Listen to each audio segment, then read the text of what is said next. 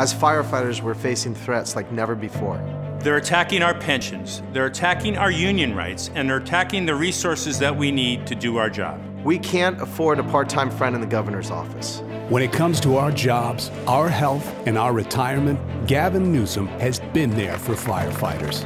When the recession hit, Gavin Newsom kept fire stations open in San Francisco. His opponent didn't.